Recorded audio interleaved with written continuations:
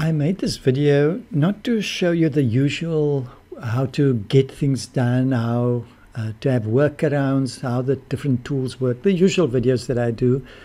But I've done this video to inspire those of us who are in a 2D space, who are working with Affinity Photo, Affinity Designer and Publisher. There are a lot of people that are brilliant at it, and that's what you should be focusing on. But while you're busy focusing on that, give some thought to some of the 3D space. And the reason I say that is almost all the people that moved across into the 3D world was sometime along their careers sort of graphic designers, were working with Photoshop and Illustrator way back in the day.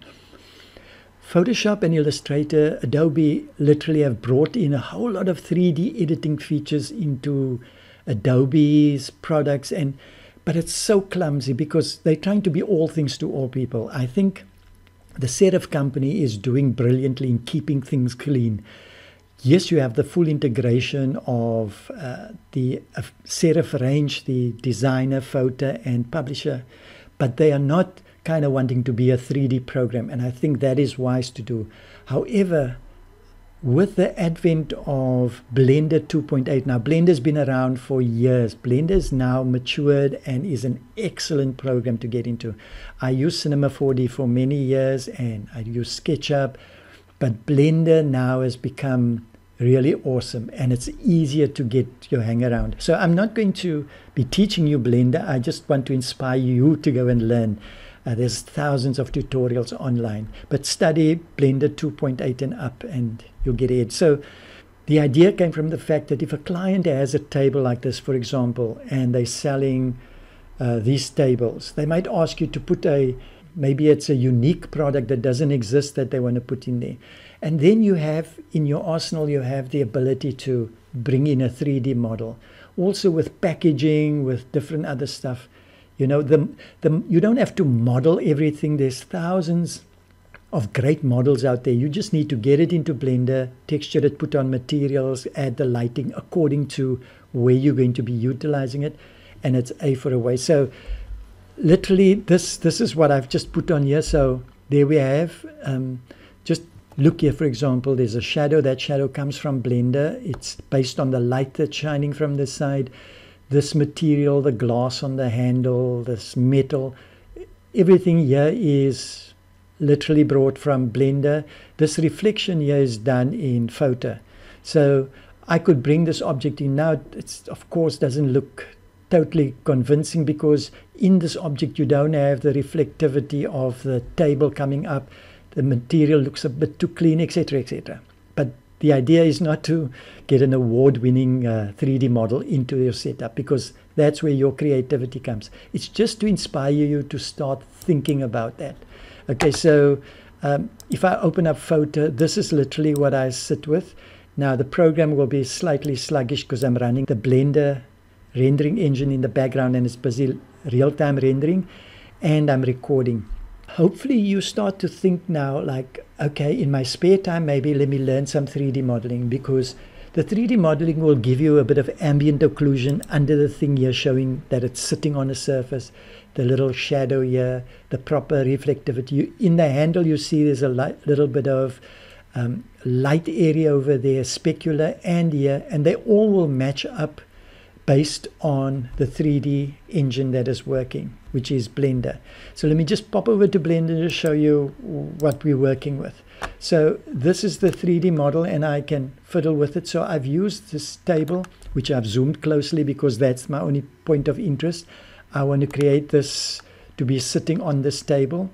So I'll align, there's different ways of doing it, but I'll align this grid to the table. And there's a few things that you be aware of when you're doing this, but that's related to Blender and that's what you can learn along the way. So I'm in what we call a dev mode, which is you're viewing it in a non-real-time rendering. Then you can switch on the renderer, which is what they call cycles renderer. And at this point here, you can see the light coming from it.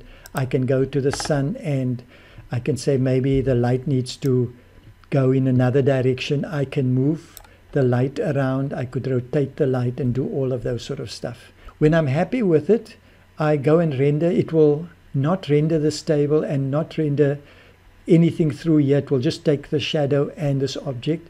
Let's just switch this render thing off because I don't want it to slow my actual screen recording. So the point is that at this stage, you're working in a 3D space. You can come in easily, change colors of stuff. If I go in there, I maybe want a blue top. This is glass. This handle I can change. Say the client says, oh, can you put a purple handle on it? You literally come here, do it, and you render it. If the client says, for example, they want this thing, but they want it, let's say it's got to be rotated at a specific angle, I can go and do a rotation on it. Okay, I'm just moving it independently, but you can position it quite differently for how you're doing it, and this is all the 3D space that you're working. So hopefully the point is made. Start looking into, I would say, Blender. It is really awesome. It does this, it does compositing, it does video editing, it does particle simulation, motion graphics, everything. I'm not into all the other fancy stuff, but I'm looking into how I can incorporate these 3D models in a composite. Now, if you want to put this thing on the table, this photo of a table, you can do it inside Blender. But for us using Affinity, Designer, and Photo, it will be great to come in here, position the object that you want on that table, render it out as a transparent thing, and just come inside and place it on the object. I think I've got another one which is just a little, I think it's a ball. Yeah. So I'm going to just take this object and I can put it down. So there we go. So this is just a ball I put into Blender. Added lights. Now you can of course see that the reflection here is white at the bottom, so it doesn't represent here, but the point taken, that you'll do all inside of Blender. Place this at the bottom of the table. So here's where I want you to start thinking. Think about the possibility of creating 3D, pulling it over into your 2D space and merging them together. You've got enough post-production tools to make the stuff blend in nicely. But at least you now can get into the world of 3D. You might find yourself spending more time in the 3D world, but the initial curve, the learning curve, is maybe steeper than you'd want to. But don't just discard it. Don't think I'm going to create every single thing inside of the 2D program like Affinity, Designer, or Affinity Photo.